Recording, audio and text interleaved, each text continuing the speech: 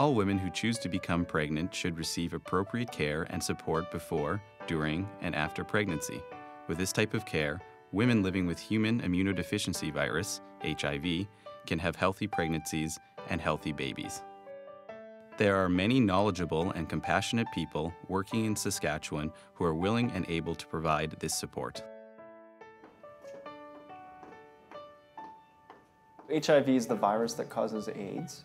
It's spread through unprotected sexual intercourse as well as through contaminated blood, for example, or blood-contaminated needles. It also can be spread from mom to baby through delivery or through breastfeeding. Saskatchewan has the highest incident rates of HIV in Canada. We also have high rates of HIV-infected women of childbearing age, and we have lots of HIV pregnancies throughout the province. HIV is a treatable disease, and so although there's no cure right now available, we do have treatments available that can put the virus to sleep and that can significantly reduce the risk of transmission to partners or to babies, as well as allow for people who are infected with HIV to have life expectancies near that of someone who doesn't have HIV. But it does involve taking medications every day. It also means that people need to get tested for HIV as frequently as they can so that it can be detected early enough that treatment can be successful. My name is Roxanne. I'm 42 years old. I'm a First Nations single mom, HIV positive. I have been since 1997. I'm not really sure how I got it. There's a number of ways I could have got it. I really don't want to speculate, and I don't want to point fingers. I got the disease in Africa. I do not use drugs. I got the disease in 2006 from my girlfriend. She died shortly afterwards. I got tested and found that I was HIV positive. My mom had always step by step kind of filled in the fact that I had HIV. So starting back to when I was in about grade 1, she would tell me that I had special blood. When I was maybe 13, 14, she kind of told me, okay, Quinn, you have HIV. Some of the challenges I've had growing up living with HIV, honestly, they've been kind of normal kid challenges, but with a little add-ons. HIV is a normal sickness. I am presently very healthy. As long as I take my medicine regularly and on time, I can live as if I do not have HIV. If you have your health now and you just continue to look after yourself, you can live to be 65, 7 years old, you know. You just gotta look after yourself and take your meds. See your doctor. The impact of medications on the treatment of HIV has changed significantly in the last number of years. It has really changed how we look at the disease from a terminal disease into a chronic disease. Although women living with HIV may need some specialized care during pregnancy, healthy pregnancies and healthy babies are possible. Without any intervention, the risk of transmission of HIV from mom to baby is around 20 to 25%. And a lot of that really depends on mom's viral load, most importantly at the time of delivery. Through the use of very effective medications that are safe in pregnancy, that risk of transmission is less than 2%. So it's important that moms are able to get into care and access care to reduce the risk of transmission to a very small number. Medications are extremely important in a woman who's pregnant. They are part of what helps us reduce the risk of transmission to that baby, and it allows us to really have babies born HIV-free. The impact of the medications to the baby, we do know that they're safe for baby, has been around for a long time. There is limited effects, and we would only use medications that are considered safe in pregnancy. HIV in itself has very little impact on the pregnancy. Women who have HIV go on to have very normal, very healthy pregnancies and deliveries. Pregnancy itself has little impact on the course of HIV and does not make the disease progress more quickly. Medications are required in pregnancy for women who have HIV, and these medications are often very well tolerated. These medications can impact how fast the baby grows, and some babies will be a little bit smaller than we would expect them to be. For that reason, we follow people carefully with ultrasound and make sure that the babies seem to be growing well and doing well on the inside.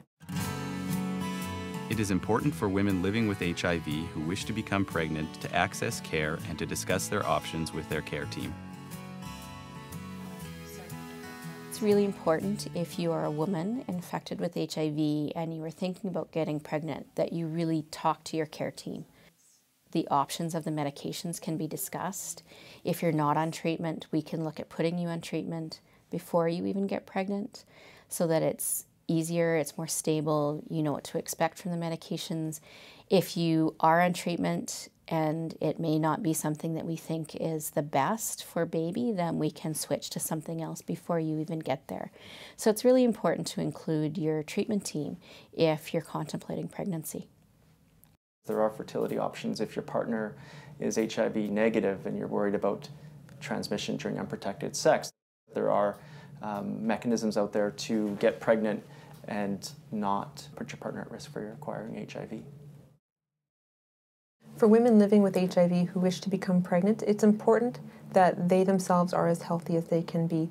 And that includes things that are important for all of us, like a healthy diet and exercise, to take folic acid, to stop smoking if they do smoke, if they are using any other substances to manage that. Some women do need to go on to a methadone program if they are having substance abuse issues, and that again is something that can be very safe in pregnancy and can help people to do better with the pregnancy. For people with HIV, it's important that they have their disease under good control, if possible, prior. I knew probably within days of conceiving him that he was there. I knew I had choices to make, and it had to be quick because I only had 9 months to do it, eh? At first I was happy and then scared. I wasn't sure if I could carry a baby to term because I was still using at the time. And then I decided that I was going to try. I started seeing infectious diseases specialist, and I got an OB/GYN. I guess it's just surrounding yourself with the right people. The advice I would give a woman who finds out she's pregnant, who also has HIV, would be access care early. The earlier you find out, the better outcomes we do have.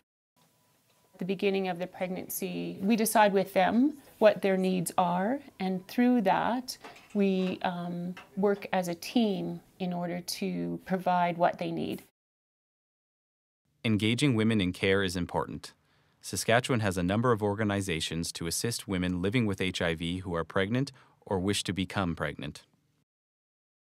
I would like to encourage the women to keep engaged in care. That is important. The team that is created to help the patient through their treatment is really going to help support them in many ways.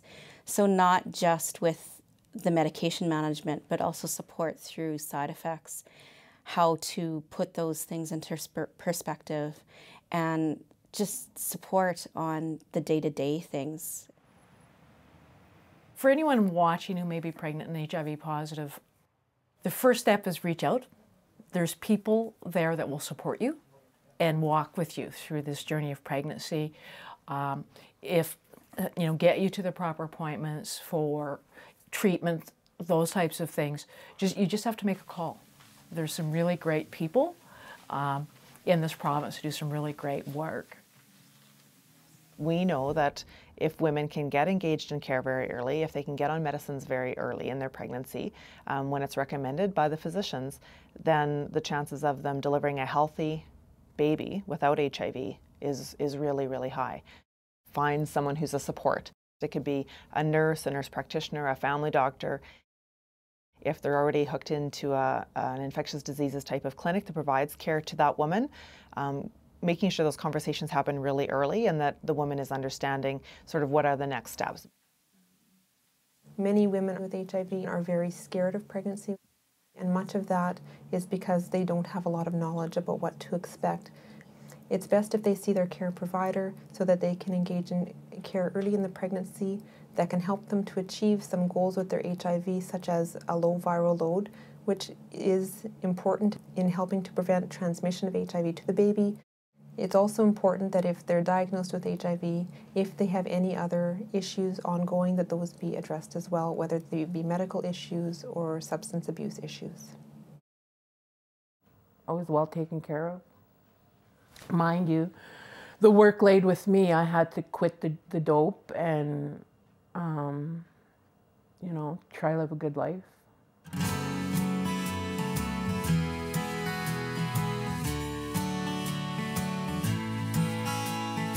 For women living with HIV who wish to become pregnant, it's important that they themselves are as healthy as they can be. The hospital really took care of me in the sense that I wasn't reminded that I was HIV positive. To them, I was just a pregnant woman. When we put supports in place, those supports also include harm reduction. It may mean connecting with the methadone clinic as well. I'm on the methadone. I was addicted to opiates, so I had to get on the methadone. That's a big part. And I had to surround myself again with the right people. Pregnancy is a really great time for women to become clean, and having a child helps them to stay clean. It's really, really important, even for a woman that's struggling with addictions, that we support her and help her to get through the pregnancy and help to find support so that she can take home her child and be with that child.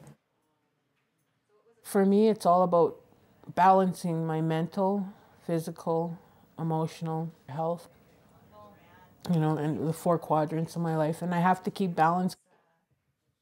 All pregnant women should have healthcare appointments and blood tests during pregnancy. Pregnant women living with HIV will require extra tests and monitoring during pregnancy, labor, and delivery to help ensure the health of their babies. For women coming to labor and delivery who are living with HIV, they are assessed in the same unit as the other women would be in the same fashion. The difference that having HIV makes for them is that when they arrive on labor and delivery, a medication will be started in the IV to help prevent transmission of HIV to their child. During delivery, we often will be more cautious and take more time in rupturing the membranes just to keep the baby protected from HIV. We make sure that the mother has a very small amount of virus in her blood. And if this number is quite high, some women will require cesarean section. However, that's not very common. One other thing that we also are careful of is to not make any scratches on the baby's skin during the time of delivery so that the virus can't enter that way. One thing we would avoid doing is a fetal scalp clip. A vaginal delivery is an option, but there are a few criteria that need to be met. They need to have engaged in prenatal care and attended those visits regularly. They need to have taken their medications, and often we need them to be on more than one medication during that pregnancy. We also need them to have a viral load that is less than 1,000 and preferably non-detectable. We also need them to have an otherwise normal pregnancy in which we would consider a vaginal delivery to be an option. Baby will require some treatment after baby is born. Medications will be needed for 6 weeks after baby's born, and there may be the possibility of medications after that period. Mums are encouraged to be able to take their babies home with them, and there's also support that's provided following delivery for both mom and baby as they start their new life together. HIV can be transmitted through breastfeeding, so at present we recommend not to breastfeed a baby after delivery. That's my little miracle baby. Thank goodness, you know, he's not sick. He's healthy 6-year-old boy in school. He's bright, he's intelligent. He plays PS3, he has friends over, he has sleepovers. He's a normal boy. We live a normal life just like everybody else. The only thing is, I'm HIV positive, but sometimes I even forget, you know. It's not something I think about all the time because I'm not sick, so it's not on my mind a lot. Appropriate treatment and care are essential for reducing the likelihood of mother-to-child transmission of HIV. Therefore, it is important that care providers know how to effectively engage women in care. HIV is a specialized area, and so even though there's communication around different pieces, not everybody is comfortable or able to answer all of the questions all the time. It's a matter of building capacity. And I feel that that's what the doctors really need to do, is they need to get on a personal level with their patients and explain with them that you do have a serious illness, but your serious illness can be controlled. As long as they're taking their medications and as long as they're doing everything they need to do, that they're going to be healthy, they can live normal lives, they can have babies, they can have kids that are going to be 20 years old and working and having good lives. Healthcare providers in general have to do a better job in having the basic conversations. We have to do a better job of offering testing. If we want to truly prevent any risk of transmission and we want to be non-judgmental about it, then that means we not only have to offer testing early in prenatal care, but we have to offer it to all women later in their third trimester. Because the ability to intervene, the ability to prevent transmission to that infant is so huge. And no parent wants to knowingly do anything to harm their child. They want to make sure that that's a healthy child. So we have to instill that hope too. When a woman comes in who is HIV positive and pregnant, my goal for them is their goal as well, to have a healthy baby and not to transmit that HIV to their child. In order to do that, I don't work alone. I work with a huge multidisciplinary team of healthcare professionals here at the clinic and as well within the community to do that. The biggest advice that I would have for healthcare professionals is to treat that patient like a person. They are important, so it's really listening to the patient and taking the time to tailor their treatment for them individually. I think that having continuity of care and building that trust and not having to tell their story over and over again helps make them comfortable and feel safe.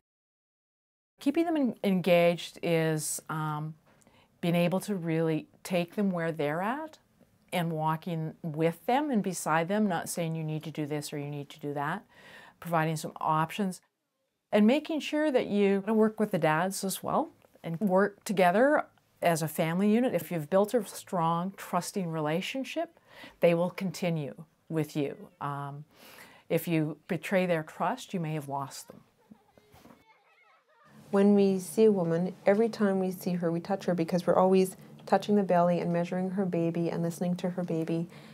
And I can tell that a lot of women aren't really used to somebody touching them. And I think that once they become HIV positive, they start limiting the amount of personal contact that they have with people. And so even as a care provider, to show absolutely no hesitation about touching somebody with my bare hands and listening to their baby in the same way, for them it's very reassuring. And I think that it's very humanizing for them. And sometimes this is a condition in which they haven't felt that human. If they can find that their care provider is accepting and non-judgmental, they're much more likely to engage in care than somebody who feels that their care provider isn't non-judgmental. Sometimes when we approach a client, we're inherently in a position of power. We're standing above them while they may be laying in the bed or sitting in a chair. So being able to sit next to them or sit near them and have a one-on-one conversation, making eye contact, I think is really important. Simple things, as simple as introducing yourself with your name.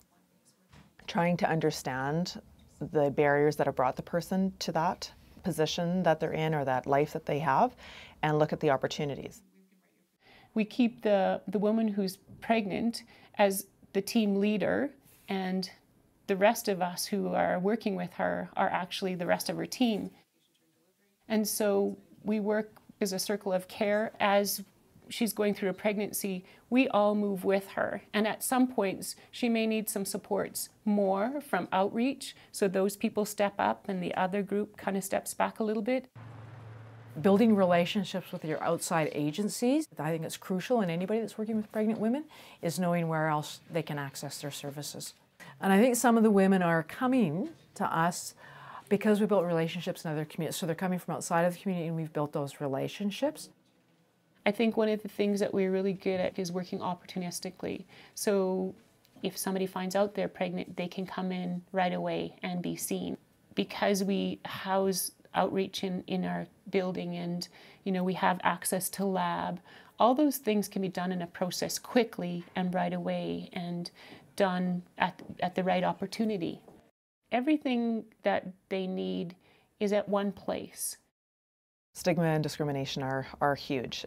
It's, I think, the largest reason. I think that some women don't engage in the prenatal care to begin with. There are reasons that people don't get tested, don't seek care on a regular basis, and they're back and forth between different communities. Trying to break down the barriers of stigma and discrimination with healthcare providers is challenging. But the reality is people need to be given the chance, and it's our job, I think, to be able to support people. Providing care to a woman who's delivered a baby, even though she might be living with HIV, is really no different than any other woman who's delivered a baby. She can take a baby home with her and is the best person to take care of a baby. For those that struggle, often having a child to care for is a motivator for them to engage in care, often for the first time. As a care provider, that's an extremely good opportunity to make a good relationship with a woman so that once the baby is born, that relationship can continue and she can remain engaged in care. All pregnant women living with HIV and their care providers have something in common: hope. My hope for women living with HIV is that they feel that they can have children and that they can have healthy pregnancies and healthy children. It's important for them to know that there is care available for them, and with that care they can have children that are free of HIV. They have options, stable place to live, food on the table, free formula, access to the things that they need. They can have children, and those children will be safe and they'll be healthy, and that they can really do all the things they did before they were infected. And that's really part of my goal as a healthcare professional, is that we normalize the disease and really allow a person to live their life as they would have before they were infected. Our expectations and our hopes are that every mom delivers a healthy a baby who doesn't have HIV. They have good, healthy relationships with their healthcare providers, that they have open dialogue, that they feel comfortable to talk about the things that are causing them anxiety. My hope is that as healthcare providers that we do a better job of working and engaging and building trust with those women so they feel comfortable to see us before they deliver. Pregnancy should be a positive experience. Even if you have HIV, it should be a positive experience. And I think women with HIV should know that they can have healthy children who don't have HIV. HIV is something you want to own. You don't want HIV to own you. Growing up with HIV, I mean, I was a little worried about getting married and getting older and having kids, but I mean, it's definitely possible living with HIV to have healthy kids and have a good relationship. You can have a healthy baby and be HIV positive. I'm living proof of that.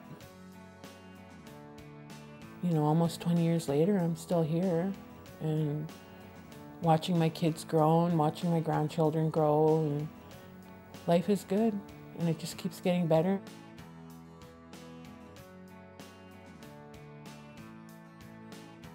There are many people and resources available in Saskatchewan to support healthcare providers and pregnant women living with HIV.